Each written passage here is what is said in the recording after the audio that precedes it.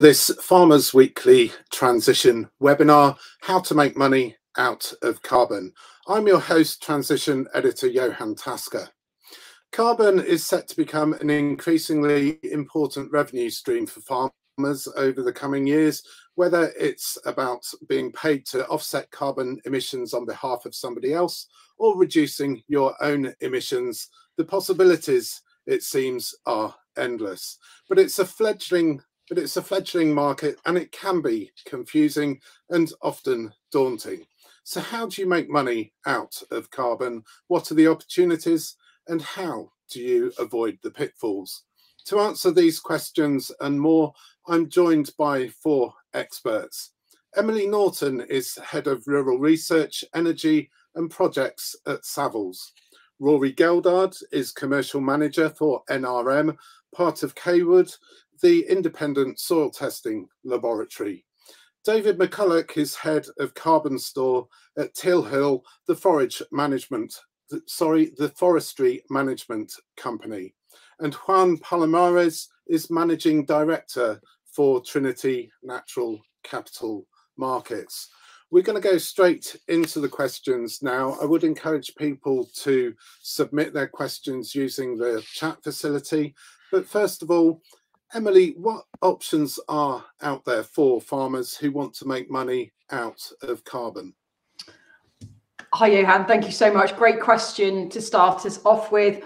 I see there are fundamentally three routes that farmers have to think about in terms of making money from carbon. The first is that it simply becomes a cost of doing business. And so if you want to sell any product from the farm, you have to have a net zero statement or some sort of data transfer that goes with it. So you simply kind of have carbon as a cost of doing business. The second is that it becomes a marketing advantage for your business. So you begin to say you're a net zero overall, and that becomes a point of difference for you in a competitive marketplace.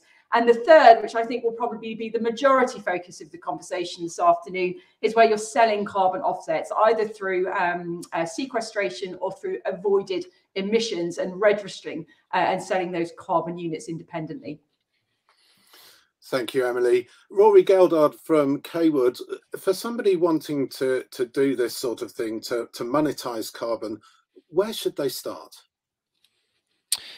Good afternoon, Johan. So I would say that the starting point for anybody looking to maximize opportunities with carbon would be to establish a baseline of their business today. So that will give them the opportunity to maximize any opportunities that Emily has just described there going forward. So to do that, there's two key areas to conduct. Firstly will be a carbon audit at the farm, so you can understand how much carbon the business outputs, so fertilizer use, fuel use, etc., anything which has got an emission. And then secondly is to understand how much carbon their business is capturing, sequestering. Everyone talks around carbon sequestration. How much carbon is actually being locked up and held within the soil, and that can easily be done with soil testing to understand the carbon stock within the soil. Those two metrics will give them the balance of their farm business. So it's about measuring where you are, knowing where you are to begin with. Absolutely. The measuring, monitoring and managing is the key thing that lots of people talk about, getting that baseline from the start and going from there. Juan Palomares from Trinity Natural Capital Markets, you're involved in the UK market, you're involved in a number of markets globally, but with the UK, what is your involvement? Thank you very much, Johan. Well, I am the managing director for Trinity Natural Capital Markets, so I am involved in many different aspects. But what I would say is that what we see in the UK and also in other countries is that, first of all, we need to make sure that we don't leave any farmer behind. So we cater for arable farmers, perennial farmers, livestock farmers, any size. So that's one thing which is very important. Then the second thing that I would say is that we all need to help farmers to improve. And we have to do this regardless of whether farmers are carbon positive or carbon negative. And then finally, what is also very important is that we need to do this with scientific credibility. And in order to do that, basically, we need to gather leading scientists and leading science and the latest technology to be able to help farmers and the ecosystem. And as Rory said, it's about measuring what you've got as the starting place one. Yes, precisely. David McCulloch from Carbon Store at Teal Hill. The forestry sector in many ways is further on when it comes to carbon than some of the other sectors, the land-based sectors that are out there. Can you explain that to me? Whereabouts are we in terms of forestry? Yeah, so thanks, Johan. The Woodland Carbon Code was actually set up all the way back in 2011. And so a lot of these issues that all of the other carbon codes are addressing and working out how to contend with, such as additionality, such as transparency. The Woodland Carbon Code has already established clear rules and parameters which we need to follow. And it's also worth saying that not only have the regulator relatively more advanced, but the sales process for those carbon credits is slightly more advanced as well. So I'll probably explain that more later on in the webinar. And when it comes to the development of different sectors, I mean, I hesitate to use this phrase because it is overused in many respects, but some sectors are more developed than others. The whole carbon piece, as it were, has got the reputation of being a little bit like the Wild West, that there are opportunities out there, but it is largely unregulated in many aspects. I have a question here from Christy Willett, who says it is an unregulated industry. Why would I risk selling, for example, carbon credits? David, can you sort of explain that? Yeah, there's two ways to answer that, Johan. Because firstly, I would actually take issue with the unregulated charge on that. And in actual fact, the Woodland Carbon Code, it is backed by the UK government. It was set up by DEFRA back in 2011, and it's operated by Scottish Forestry. And the science that's underpinning it has been developed by Forest Research. So, you know, it comes with really strong credentials. And I should add that it's also backed by the International Carbon Reduction and Offset Alliance. And that is an internationally respected organization with also very good credentials. So in terms of the regulatory element, I think the Woodland Carbon Code, and I'm just speaking for that because I know that element best, is very robust. In terms of why should we be selling our credits at the moment, I think it's also important to give you, as the farmers and the landowners, as much flexibility as possible.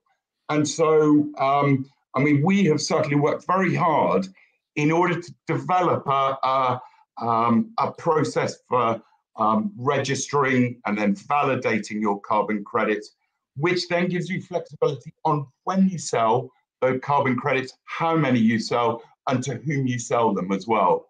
And I think that sort of choice is absolutely crucial for a healthy evolution of this overall market. Emily Norton from Savills, you represent a number, well, you're going to have a lot of clients asking you about the opportunities around carbon. What sort of concerns are they coming to you with, and how are you allaying those concerns? Tragically, this webinar is only an hour long, Johan, and there are lots of other people to answer questions, which is just kind of indicative, I think, of the sheer range of questions that we've still got to answer, but also kind of the enthusiasm and the need, I think, to kind of really help farmers understand how they can participate in some of this stuff. A lot of the confusion comes between seeing it purely as an opportunity and something that they want to participate in, and a potential way to make some money to kind of, shore up the loss of the basic payment scheme, for example, versus potentially how we're going to be regulated as an industry as well. So where that rising baseline might be pushing us in terms of producing food for a particular marketplace. And it's the interplay between the two that is causing a lot of confusion. The other area that's causing real confusion is because carbon at the moment isn't really legally defined as a property right. And if you get nerdy about property rights, which you have to do when you're thinking particularly about landlord and tenant, when you're thinking about taxation matters as well, there is still some grey areas around how carbon and the system of trading carbon units is going to be treated within those systems. And we just don't know the full legal answer to some of that stuff yet. So there are some uncertainties that still exist that that we are through this kind of process beginning to get attention drawn to at sort of the most senior level in government to say we urgently need some clarification on this to give everybody certainty that this is something we need to do. Thank you, Emily. Juan from Trinity, I have a question here from Kent Adams, who says, what are the risks with carbon contracts? And I guess following on from that, how can those risks be minimized or mitigated? Thank you, Johan. Basically, we could think of 3 different types of risks. So we can think of what we call force majeure risks. So basically, anything that has to do with, say, a natural event or disease, those type of things. And the way to manage this type of risks historically in the carbon markets has always been with a buffer pool, which is basically a pool of credits that are non-tradable. They are set aside, and you go and you use them in the event of a force majeure situation. So that's one risk to manage. A second risk to manage is what we would call an event of default. So this is basically, let's say, there is a carbon release and it's because of an intended reason. There is no natural event causing that. And this can be for many different reasons. Any carbon code that you go to should have a strong legal underpinning that looks at these events of default, and you should be looking at exactly what are the consequences of termination and possible penalties if there are. And then finally, the third risk to manage is what we call illegalities. And what this means is basically you may commit to generate carbon credits for doing something that eventually becomes illegal. Perhaps, I don't know, say a type of pesticide is banned by the government, then obviously whatever you were going to do in that respect, then you can no longer do it. And that's, again, that's something that should be embedded in the contracts, and that you should be very clear when you are entering into a contract how they look at this and what will happen in the event of an illegality. Thank you. Rory, a question here from Catherine Pritt. Catherine says there seem to be many organisations offering carbon audits and differing costs too. Is there a template to follow so that farmers can assess themselves to see if it's worth looking into the prospect of signing up and selling any carbon sequestered? Well, yes, there's lots of different options out there for people, and it is a bit of a minefield, particularly on the kind of the carbon footprint area of assessing the outputs on the farm, particularly looking at the assessment of the soils, which is where I can provide more insight. There are a number of different options to assess the amount of carbon that's been sequestered on the farm in the different analysis options. I would say that whether it be using a comprehensive soil carbon auditing package, or whether it be a very basic soil organic matter analysis, the key package that the key kind of focus that everyone always talks about is consistency. So consistent testing, at the same time of the year, at the same depth, all the factors, so that you can compare like with like. So as I said earlier, the baselining is a key kind of area to really think about for anybody who's started on this. So if you start down this route, you choose the method you want to stick with, and then stick with it. So you can make sure that as you then step back in and review the levels you've got on your farm at a later date, whether that be 6 months, whether that be 2 years, whether that be 10 years, you can use that same method and you can see exactly how the business has developed in terms of the amount of carbon that's been stored in the soil, and therefore unable to see how much you've got, how much you've increased if you've implemented different soil management practices, for example. So consistency is key. Emily Norton from Savills, is that something you'd agree with?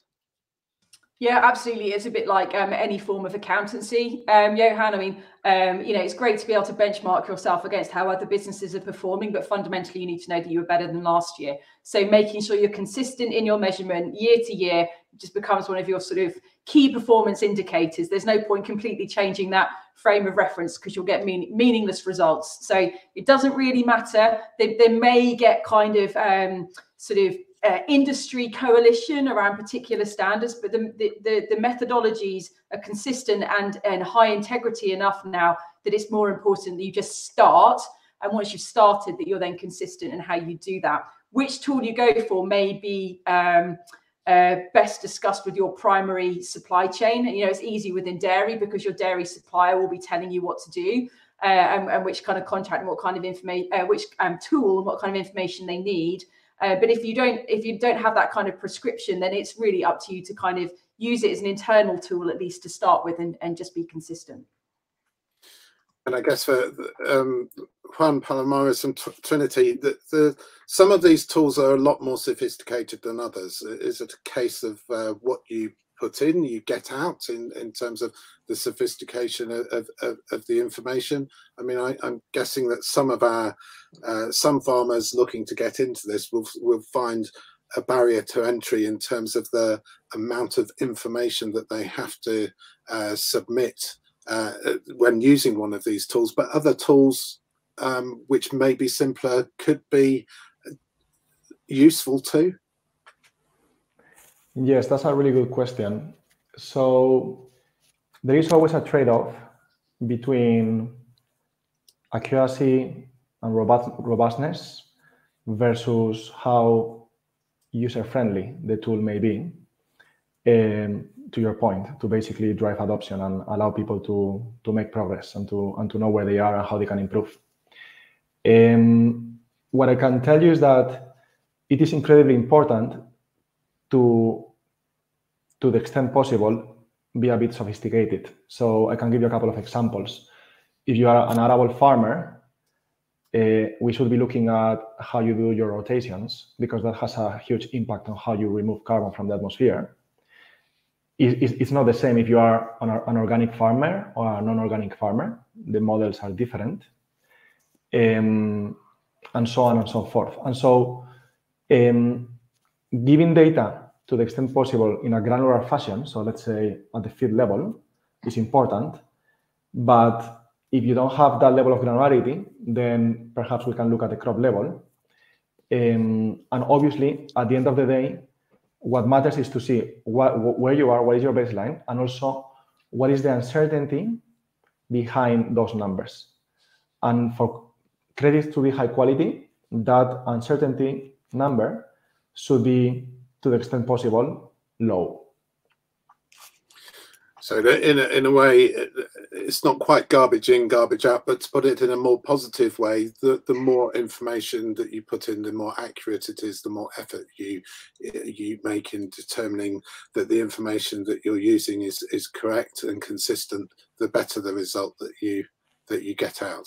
Yes, and the other thing which is important is to try to be smart and kill two birds with one stone. So if you have data already in a farm management system, you should be looking for tools that have integrations with those management systems so that you don't have to key that data twice.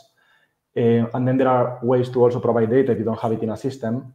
For instance, you can do it through an Excel template.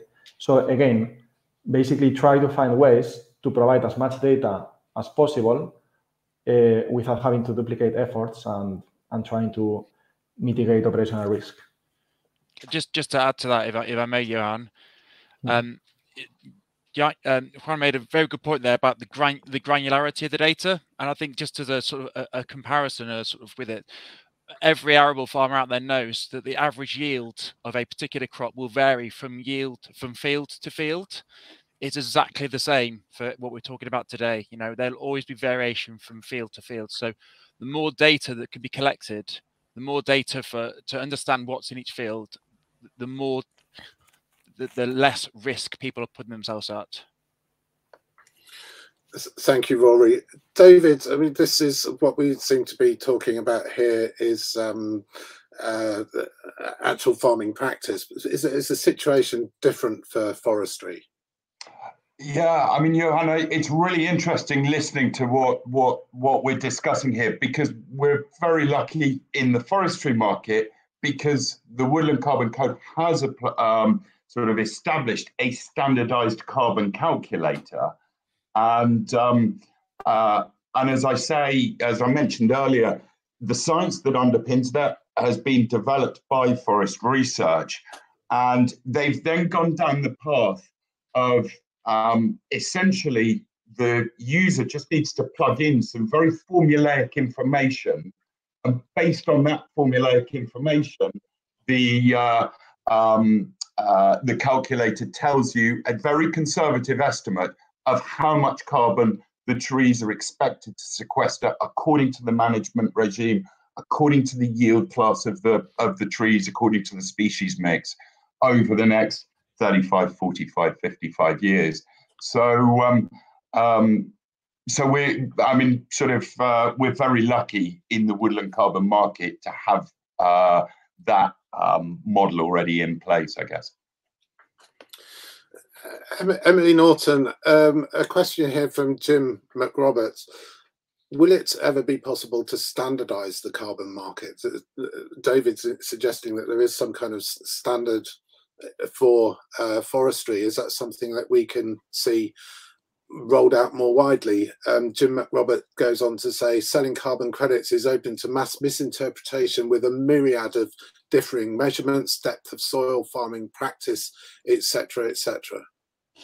Okay, so there's two ways to look at it. One is that if you want to do a formal code, like the Woodland Carbon Code, then there's a very prescriptive methodology to go through. And, you know, David, you talked to the cows come home about what that is and how standardized that process is. So every pending issuance unit, every carbon unit, which is from an accredited forestry woodland system, should be, in theory, identical. You know, what we don't have is those standardized codes for anything else yet. Trying to work on one for soil, trying to work on one for salt marshes.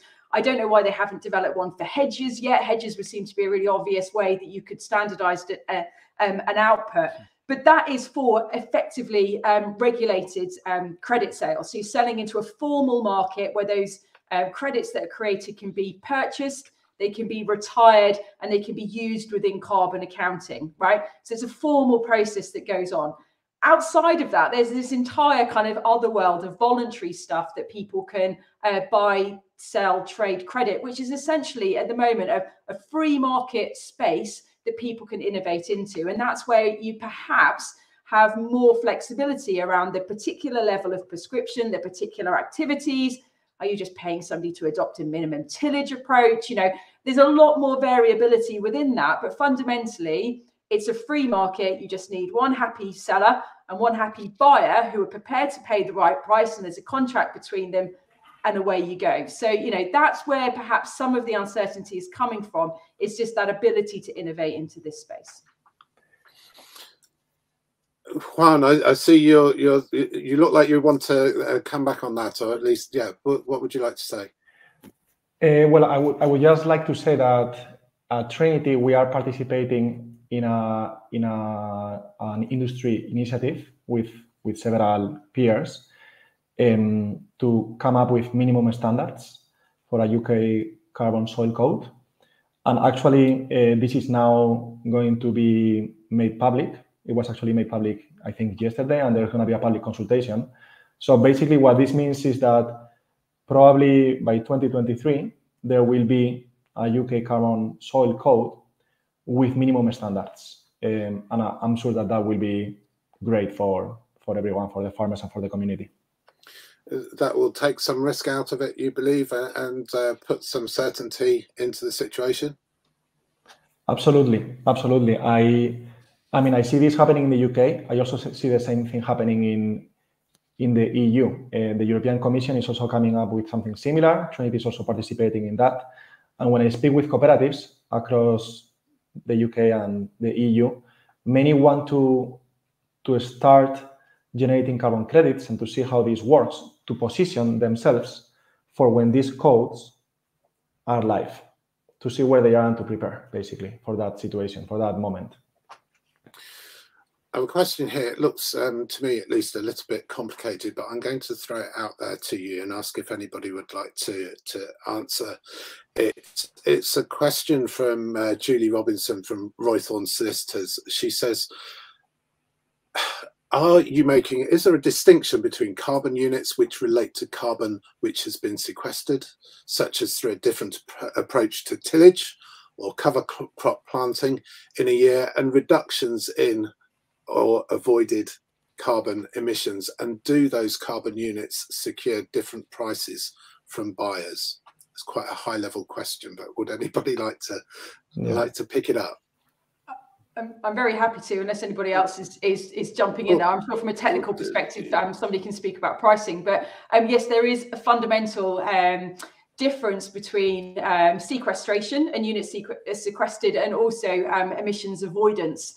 And we don't really see emissions avoidance talked about very much, but it would apply very much in a peatland context, where perhaps you are managing peat badly and it's emitting carbon at the moment. And actually the activities that could be implemented in those peatland habitats would effectively be emissions avoidance in the short term and perhaps potentially emissions sequestration in the long term.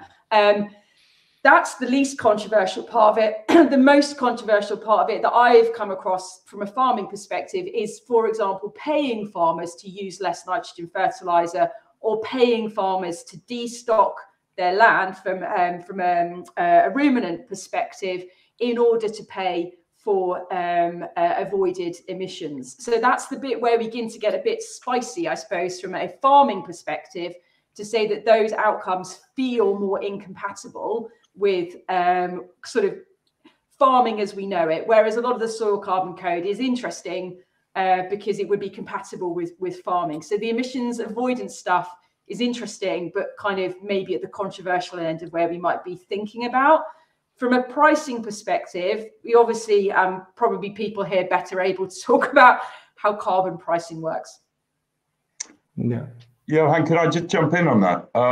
And I mean, I'm sure the people running the peatland code would be quick to point out that emissions from damaged peatland currently account for, I think it's about 4% of UK greenhouse gas emissions per year. And so if you restored all of our peatlands across the UK, then you would make a big impact on our greenhouse gas emissions. But for all of that, there is clearly a difference between woodland carbon units, which are the woodland-based carbon credits, which represented a ton of carbon, which has actually been captured from the atmosphere, versus a peatland carbon unit, which represents a ton that's been avoided in the of emissions, basically. The markets themselves, the retail markets for these carbon credits, aren't yet really mature enough to have a clear view on what the disparity between the two in price is. The latest I heard is that verified woodland carbon units, I did hear that they were selling for £55 to £60 per unit. And to some extent, there's a scarcity value attached to that. And in terms of the peatland code, I don't think we're quite at the stage yet where there are any verified PCUs, peatland carbon units, yet. So there isn't a comparison for that one. Thank you, David. And in terms of pricing, what should you be looking for? I'm not talking about an actual amount, but Anne Foster says here, fix the deal now or wait for better returns as the carbon capture sector matures? Juan, can I ask you that question, please? Yes. Well, I can give you an example. Through Trinity, some farmers have sold carbon credits at £100 per credit. And this was because those carbon credits were removal carbon credits, so carbon sequestration. And also, this is very important, they had biodiversity improvements attached to them, because we shouldn't forget that climate change and nature laws are intertwined. But in any case, regarding your question, what I would say is that for any emissions that you are able to reduce, then you can only sell them when you reduce them. There is nothing else. So if you don't improve and reduce this year, then you are basically missing out. However, when it comes to carbon sequestration, because when you sequester carbon, it goes into the soil, and then you have to commit for some level of permanence of that carbon, then some people may wonder whether they want to wait or not and kind of hold on to the credits. And what you should know is that carbon credits, on the one hand, as time goes by, value goes down because buyers typically want to buy carbon credits that have been produced recently. But at the same time, it's true that carbon prices are going up. So basically, you have like two opposing forces, right? Prices going up, and the fact that the value of your carbon credit, in theory, goes down as time goes by, and you hold on to it. So you have to be basically aware of that. Rory Geldard, is there anything you'd like to add to that? I would say that I would say to add to that, Johan, that the key. Actually, you know, I'm going to say that I think that you guys have covered it fairly well. There's nothing further to add to that. Okay. Thanks, Rory. Sorry to sort of jump in and put you on the spot there, but I guess, you know, looking into the future and changing values and that kind of thing, it's important to you don't want to jump in and commit yourself to something that over time is going to be to your detriment. Is that right, David McCulloch? Johan, I mean, you're trying to balance. I mean, on the one hand, a bird in the hand is worth two in the bush, and if it does make sense and you're getting reasonable prices, you know, it's a very fair argument to say sell now. Equally, people are making very, very valid arguments that the prices are going to continue rising, and you know, we've spoken to certain farmers and landowners who are saying, look, I can sell now, I can get £20 for a PRU, something like that. I can put that in a risk-free account, you know, sort of 3% compounded for the next 30 years, and that's worth a lot more than £20. So it's got to be up to the individual, but the market has got to structure itself so that the choice is up to the owner of the carbon credits rather than the structure of the market forcing them down a certain path, I guess. Johan, if I may, I mean, there's an analogy here to growing any crop and producing any crop from your farm, which is that you wouldn't forward sell your wheat crop from 5 years' time at today's price. It's helpful to, you know, to know you're committing 5% or 10% or 20% of next year's crop at next year's prices. What's really good within the woodland creation system is that you've got government coming forward to say they will step in to underwrite the market. So in 5 years' time, there will be a minimum carbon price that they will effectively come in and purchase carbon for if the actual market price isn't higher. And that gives some certainty for people bringing forward woodland schemes that the carbon price is effectively underwritten going forward. So perhaps in a broader context, that kind of government backing will help give people confidence that that they're not waiting and waiting, that actually bringing it forward now and having that kind of intervention will give much more certainty. So, you know, we've done it for woodland. Why don't we do it for other sectors too? And Emily, can I ask you sort of on the back of that, how, as a farmer, do you retain control of the situation? I mean, is there a risk that you could lose control of your land, for example, which is a question from Christina Baker, and a similar one from Gillian Barber? Absolutely, and it's a really valid question. So I would say make sure you take really, really good advice. I would say that because I work in the land management sector. So I mean, it is absolutely critical that you are eyes open to the consequences of this, particularly where, as I alluded to at the beginning, we're creating a new class of property rights. You're creating a new class of interest within your land. You know, that's not a reason not to do it. That's just a reason to make sure that you've thought through the consequences of that for the value of your land, for your successors in title. You know, if you are only a tenant, that you've got the landlord's permission and how it's going to be reflected in your rent and within that kind of overall relationship that you've got. And so just beginning to understand that, equally what you're going to be required to account for within your supply chain. You know, you've got to be aware of all of these issues and the bigger picture, and taking really good holistic advice on that. You know, if your business is under financial stress and you're thinking that selling your carbon is the way out of it, that is the point to take some really good business advice to make sure you're not effectively selling the family silver to pay for what you need to pay for tomorrow. Yeah. So it's just having that that pause and reflect, take the advice, work out where you're going, and see it as part of your overall business strategy.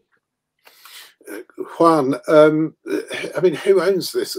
Emily makes a very good point. I mean, who owns the carbon sequestrated, for example, the landowner, landlord, or the farmer tenants? And are there any differentials between soil carbon, trees, vegetation, hedgerows, etc., etc.? And what are the liabilities here?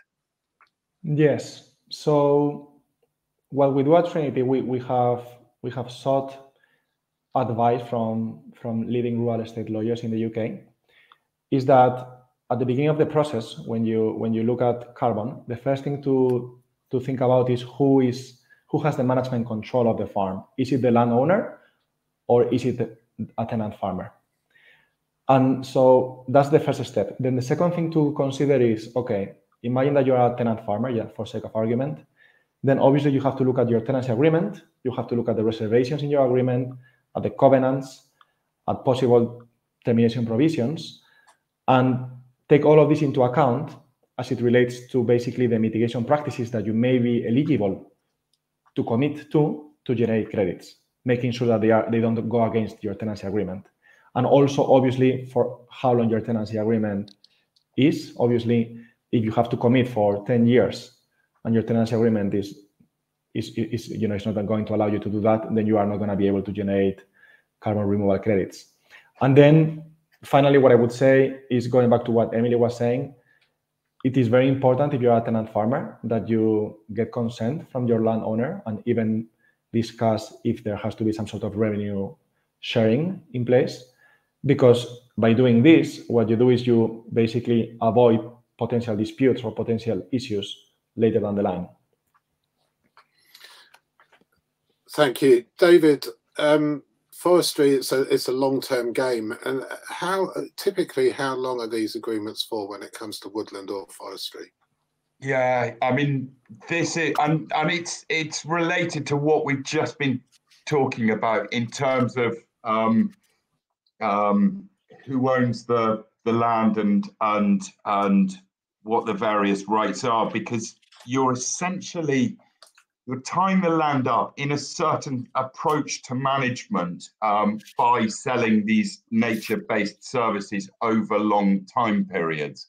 And I mean, woodland is I would imagine probably the longest. I should say that I suppose the restrictions associated with operating under the Woodland Carbon Code are actually no different from those that are attached to a normal grant contract, although they are slightly longer. And the shortest time span will be, I would say, no less than 35 years. And you could be going up to 65, 70, and it's possible to go out to 100 years. So we are looking at very long time periods. And if you're talking about tenant-landlord relationship, you know, you've got to have a dialogue with the landlord in order to be selling any carbon credits generated by the tenant on their behalf anyway.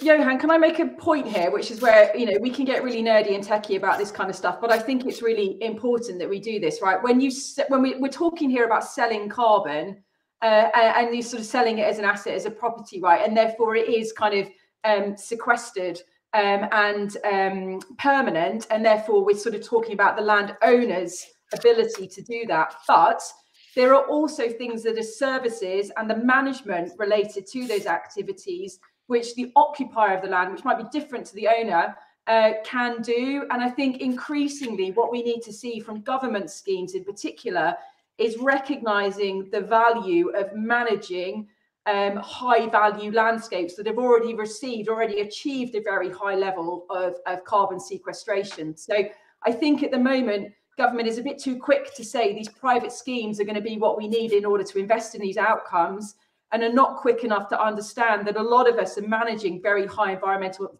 landscapes, very high levels of soil organic matter, brilliant woodlands, brilliantly diverse places that need management and need maintenance costs. And so the more that we can get government policy to focus on those maintenance costs, the better chance we have of ensuring that all farmers can participate in this kind of thinking, rather than it just being an asset disposal question. Just to add further to that, I'd say as well that let's not forget that the building up, the sequestering of carbon does take a long time. So some of those time scales that were mentioned, you know, it is a long-term project. However, it could be lost a lot more quickly, you know, with bad soil management. So, you know, for people who are doing all the right things, you know, it's right that that should be recognised. And is that a particular concern of yours then, Rory, that things can go awry very quickly? I mean, you're encouraging a long-term outlook in this. Yeah, I mean, it can, as I say, it can change very quickly, and it's not so much a worry. I think it's back to people going into these schemes, everything with their eyes wide open and understanding what the opportunities are, what they need to do to manage it, to maximize the opportunity but minimize the risk. So good monitoring of the land, the right soil management, the right, down to practical stuff, the rotation, cover crops, all the things that lots of arable farmers talk about in terms of how to improve the soil health. You know, those improvements to soil health go hand in hand with improving soil carbon. So for you know, to link into this, the sort of drive towards more sustainable or regenerative agriculture, whichever term that you might like to coin, it goes hand in hand with this. You look after the land and you do a better job of keeping it in good condition, will improve the potential of that land to make you a living from carbon opportunities as well. And farmers must be rewarded for that. So what this means is that if you are keeping high levels of carbon stocks under your soil, at Trinity at least, we generate retention credits for you doing that. So as an example, imagine that you start doing minimum tillage. The first years, you will do a lot of carbon sequestration, but to Roy's point, you know, then as time goes by, that may decrease that capacity, but at the same time, you will be storing a lot of carbon that you have to retain. And as a consequence, you have to be rewarded for both the sequestration and the retention. And on top of that, the reduction, going back to what Emily was talking about before.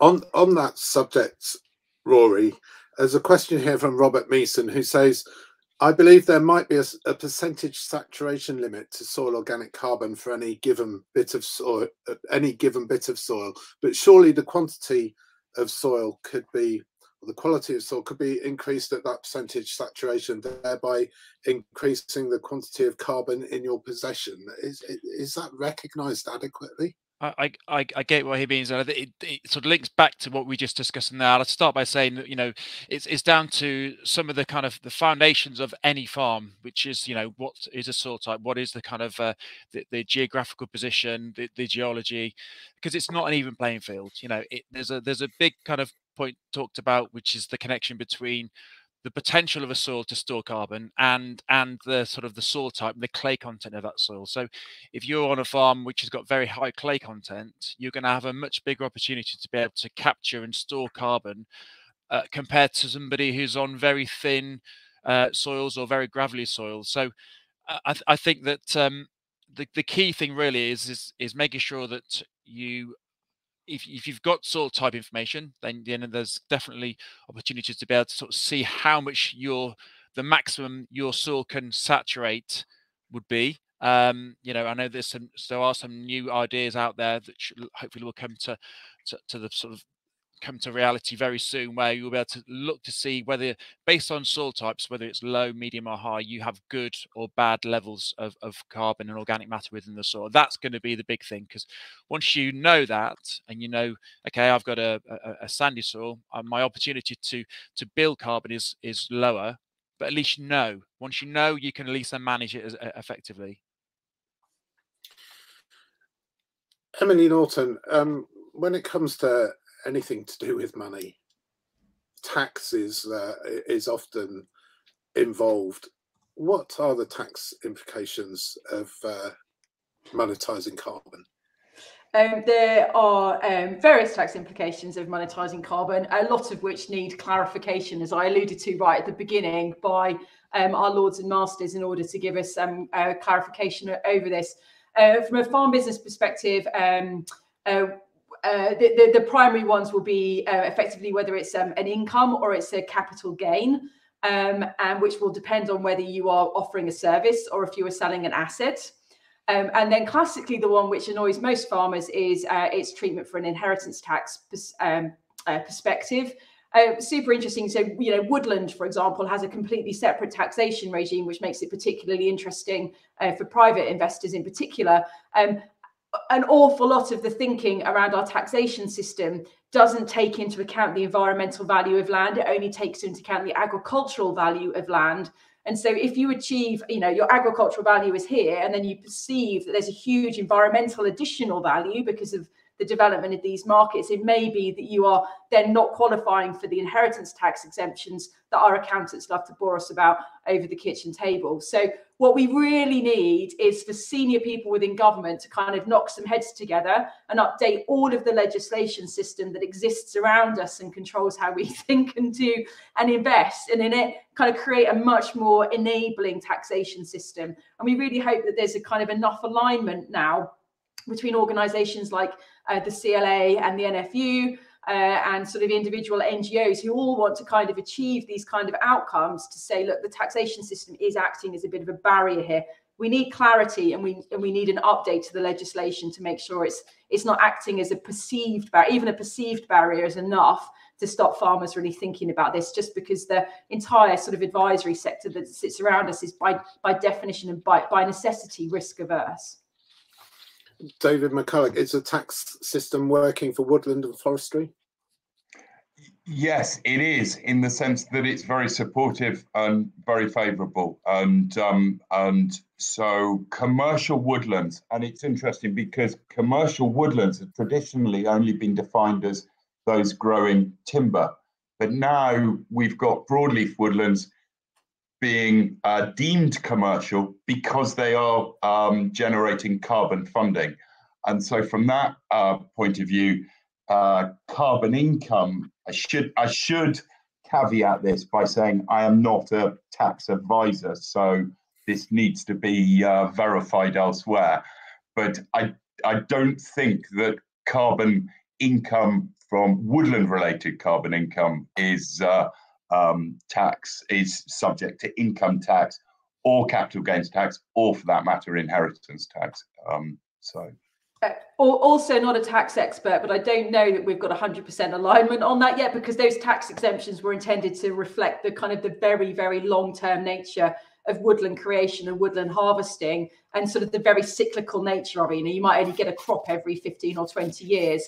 Whereas if you're selling carbon credits on an immediate basis, it's much more like income. So I think there are some concerns there. But actually, the maturity of the woodland and timber markets between commercial timber and sort of broadleaf woodland for carbon is really quite interesting in terms of how those sectors are kind of maturing and they're thinking about this stuff. We see that through our forestry work. Juan Palomares, we've spoken about woodland and forestry being a long-term game, as it were. Question here from Christine Grange. What's the shortest contract in the carbon market that you can have? You can have a 1-year contract. But if you want that, and actually that's one of the things that we offer at Trinity, then that's only because you are generating what we call reduction credits, which I think is what Emily was calling avoidance. So basically things like reducing nitrous oxide emissions, as an example, or I don't know, changing from diesel to biodiesel. So those type of practices that reduce emissions that would have happened otherwise, those are eligible for a 1-year contract because there is no permanence associated to that. There is no CO2 going into the soil that you have to make sure that it stays there. However, if you want to generate carbon sequestration credits, then there has to be a level of permanence that is going to be more than a year. From what I can see through the minimum standards, is going to be at least 10 years. Okay, thank you. Rory, you might be able to answer this one, maybe not, maybe David could, but Rory first. Does the panel believe, this is from Hugh Lloyd, does the panel believe that there's the potential to add soil carbon sales as well as a woodland carbon sale on the same piece of land? Is that something that can be done? You're probably right, I think, Johanna. It's probably one for one of the other members. I'm not too sure whether how that would sit, whether you could use the same piece of land for 2 different transactions. David? To be fair, I think Forest Research have already considered the carbon that's being sequestered below ground as well as above ground within their calculations. So we'd be at risk of double counting if we work together on that one. Johan, you're entering into the mythical world of stacking, which is the ultimate kind of like farmer's dream. Okay, so you know, from the soil right up to the crop, you have got loads of enterprises stacked on top of each other, and in theory, you can sell all of them. A bit like you can sell your straw, you can sell your wheat. You know, they're separate crops, and therefore you should be able to sort of sell both of them. The problem with the formal carbon space. It's sort of like formal carbon credits is additionality, which is that you have to be only selling something that the carbon money has paid for. So it's not incidental to your other trade. It's not something that you are legally obliged to do. You have to be being paid in order to achieve that carbon outcome. And that's where we begin to get some nuances around who's paying for what and how. But ideally, you could argue that you know, you were selling your soil carbon through a reversion to grassland, for example. But actually, if you make that a biodiverse, beautifully legume-rich or something unusual, you know, a species-rich habitat on that, somebody could pay you for that biodiversity outcome as well. You might get public access over there. Somebody might be paying you for the public access. You know, you can begin to see how you could, in theory, layer these things up. But that's again where we kind of need government to step into that space more and begin to better articulate how they envisage making sure that we aren't being paid twice, and that equally that our supply chain masters are not effectively inhibiting our ability to access these markets by saying you have to do this in order to supply us. So I think, you know, there's some stuff that needs to happen in that space, but it could be very exciting, the ultimate way to kind of make some headway here. David, sorry, well, let's go to David and then to Juan. David, you're nodding.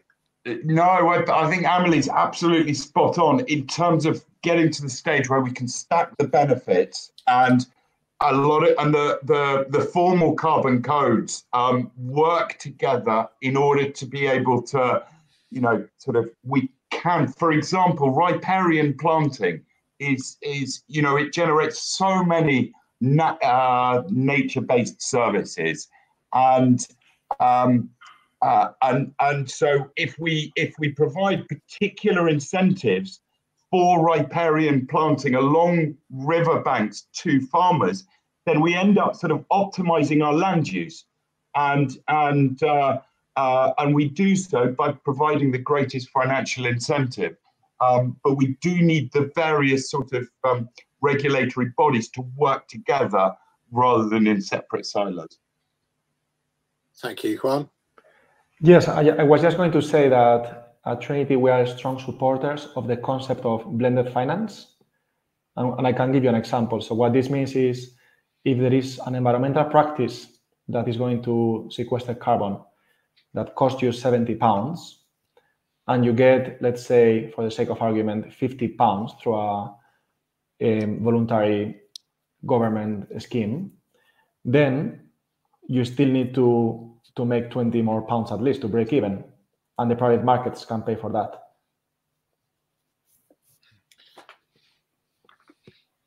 Thank you.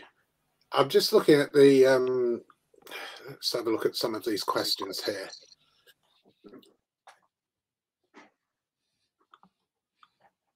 Well, there is a, gosh, they're so complicated, these questions.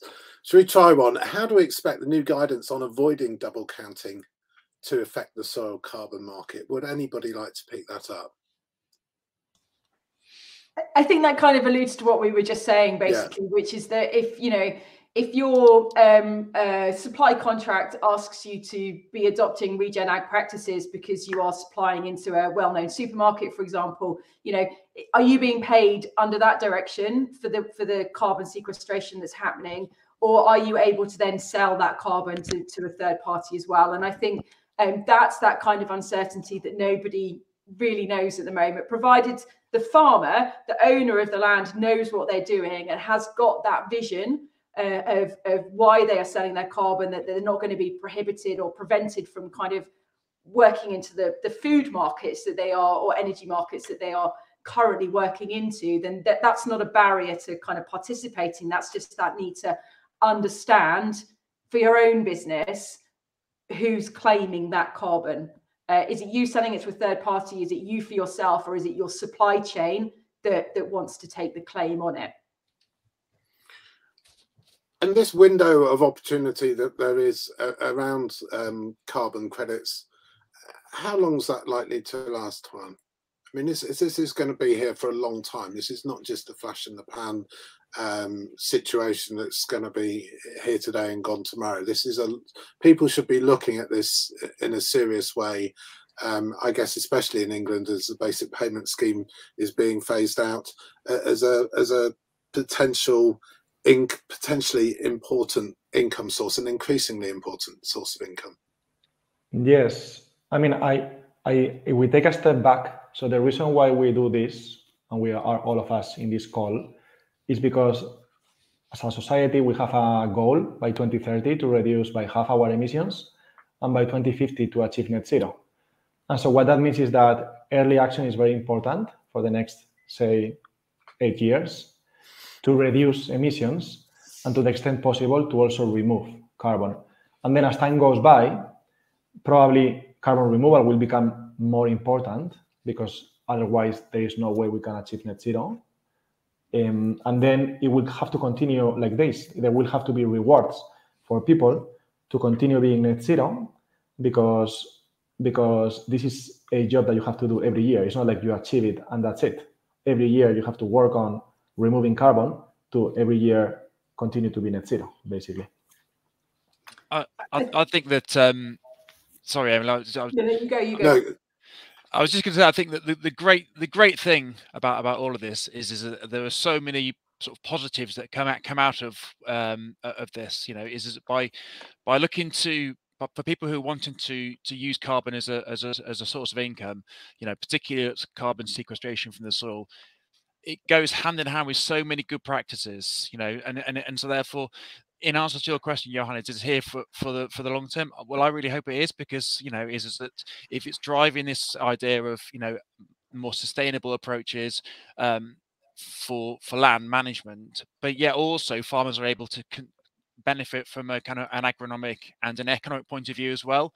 It's a win-win situation. Everyone comes out of it in a positive light, and we've seen this at NRM. We've seen this hugely in the last 12-18 months. The number of people who are sending samples in now to get a baseline of data for whatever reason, whether it's trading or whether it's soil health, to understand the levels of carbon in the soil is a really, really positive sign, I think. like you say, the benefits beyond the economic.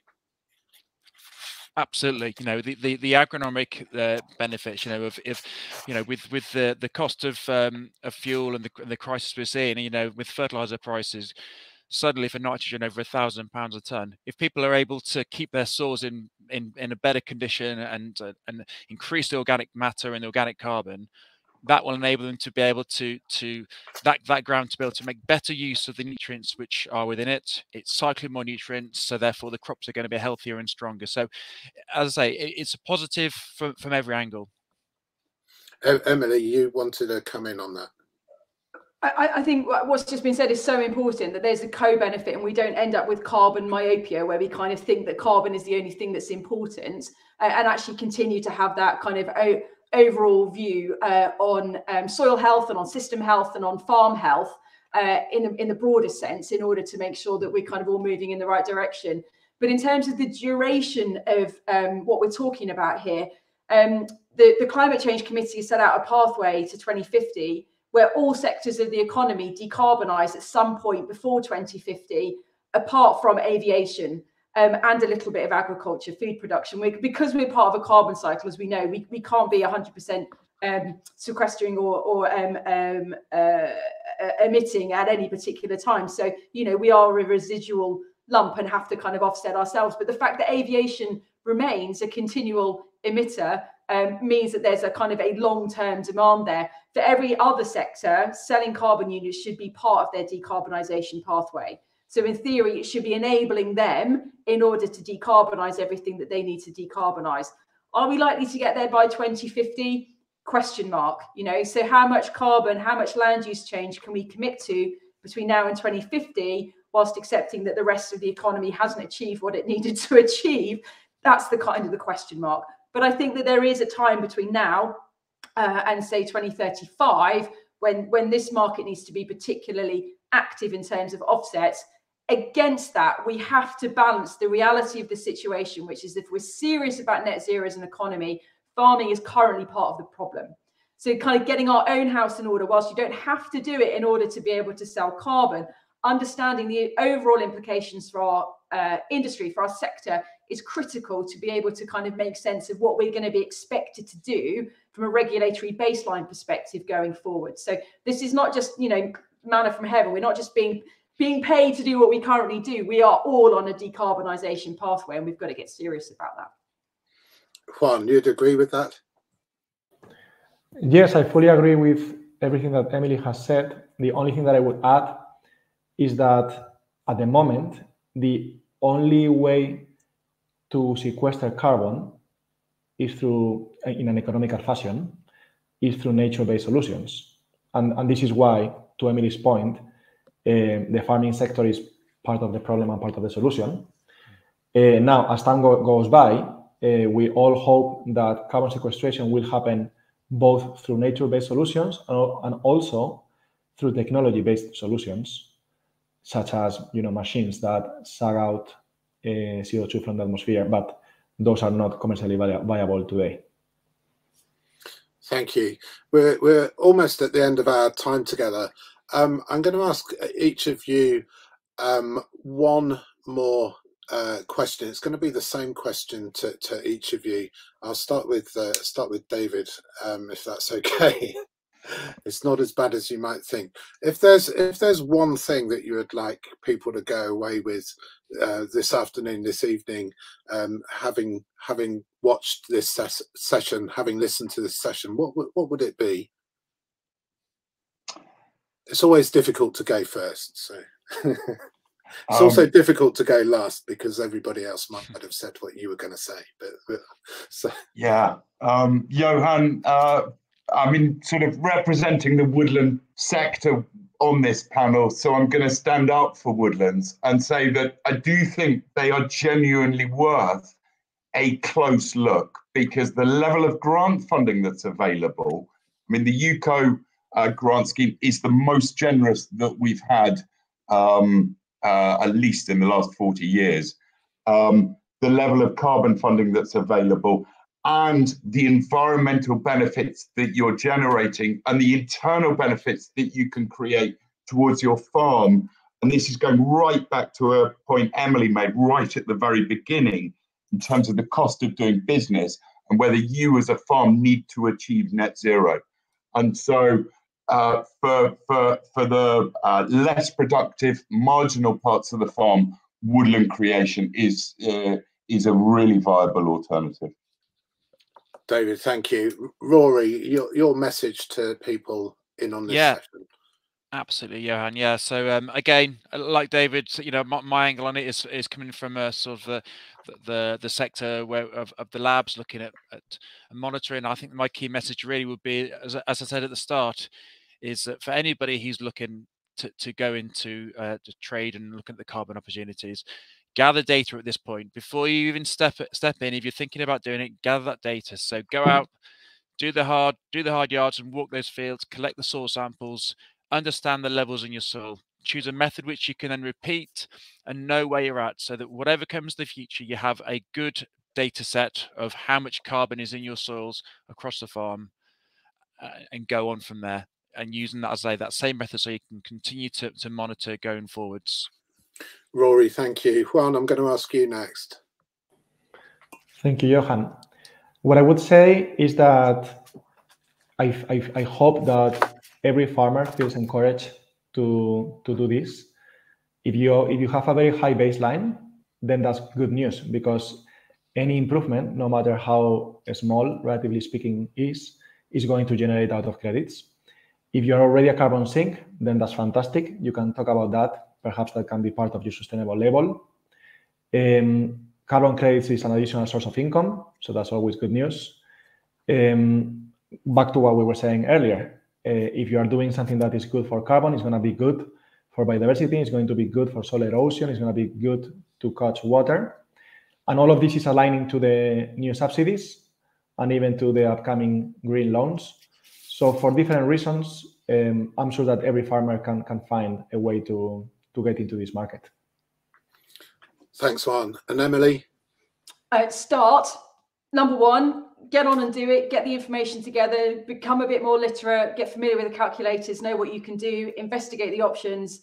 But I think my main thing would be to say, plan carefully on how you're going to reinvest the money, because you know you may be making money from carbon sales, but what are you going to do with that that's going to future-proof your business?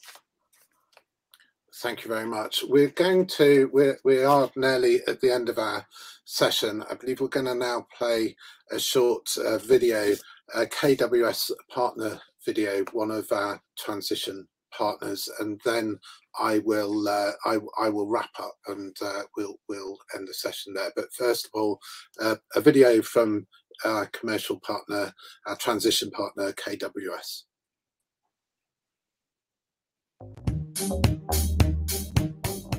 How KWS, Sowing for Peak Performance, can help growers meet their sustainability objectives in the future. The seed choices we make are fundamental to the UK achieving both its low carbon obligations and reducing the environmental impacts of farming in the future.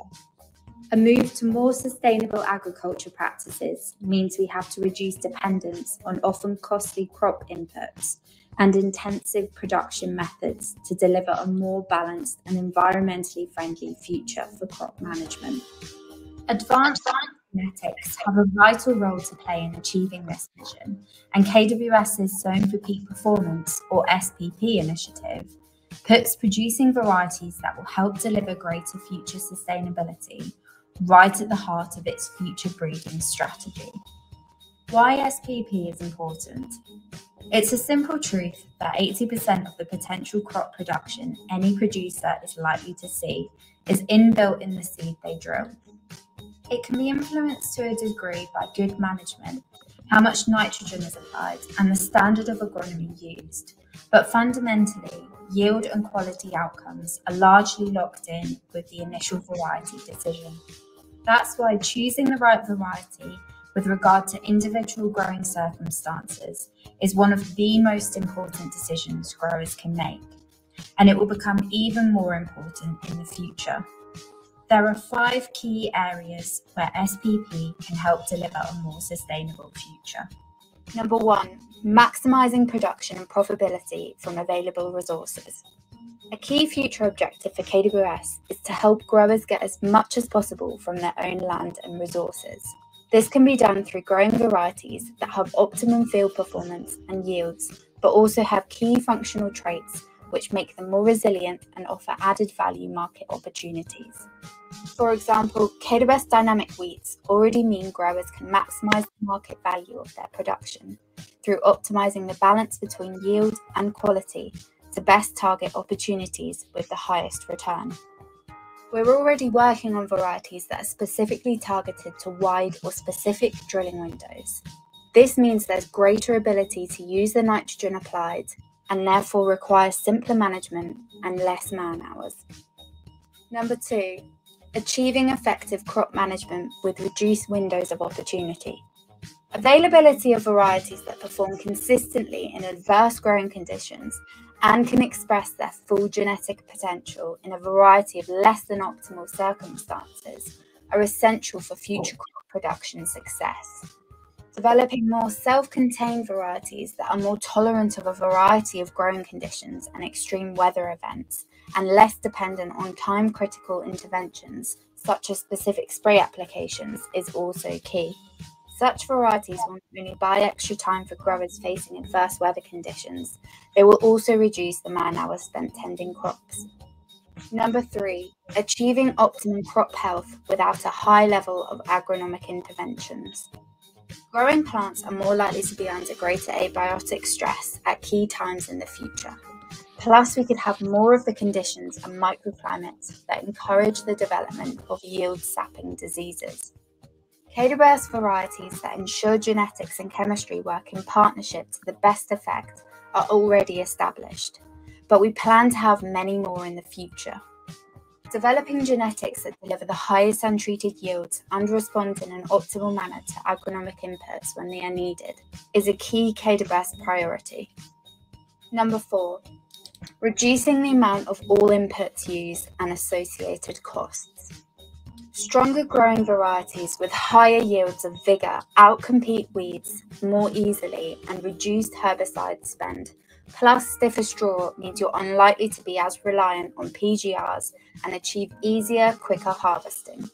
Varieties that are also more efficient at utilising valuable nitrogen result in more nutrients being used for growth than being lost from the system. Such varieties will not only deliver obvious benefits to the environment, they will also transform production economics too. The less time spent applying agrochemicals and fertilizers in the future, the greater the savings on labour, diesel, and machinery maintenance. Number 5, getting greater productivity from soils long term.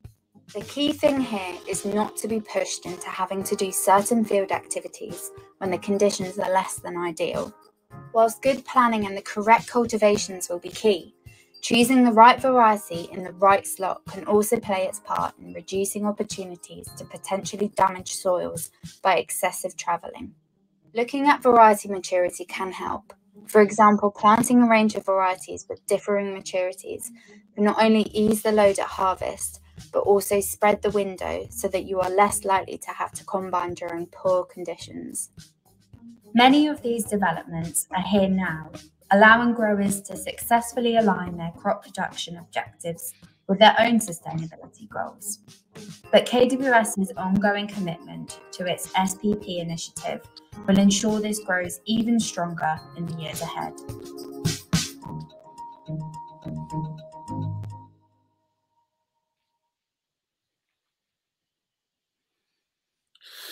Thank you. So a video from our transition partner, KWS. It just remains for me to wrap up this Farmers Weekly transition webinar, a webinar for farmers seeking a more sustainable future for their farm business. I think what we've learnt this evening is that, yes, carbon can be complicated, but you can also unpick it. Just to go through the advice from our expert panel, the final points. Gather the data, know where you are, benchmark and measure before you set off. Remember that carbon credits are an additional source of income, a potential source of income, and they also generate additional benefits around the farm in terms of biodiversity and the environment too. Get on and do it, investigate the options and plan how you will reinvest any of the income generated. And last but by no means least, consider woodland for the less productive areas of your farm.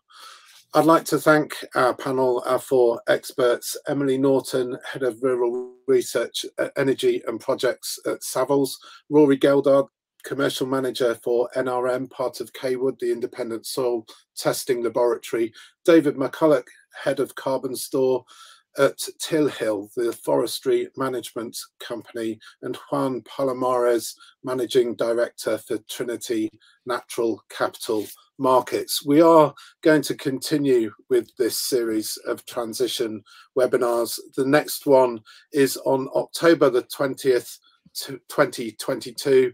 We've called it "A Load of Hot Air ? How to Reduce Your Farm's Greenhouse Gas Emissions." And we'll be looking at that again, as always, in a way which is good for the farm business as well as for the farm environment and the wider environment as well. You can find out more information about that webinar on the Farmers Weekly homepage. So thank you, everybody. This webinar will be available on demand on the Farmers Weekly website. But for now, I'm Transition Editor Johan Tasker. Thank you very much for all your questions. I'm sorry we couldn't answer them all. It's been one of our most popular webinars. It's a huge topic. We will be, I'm sure, revisiting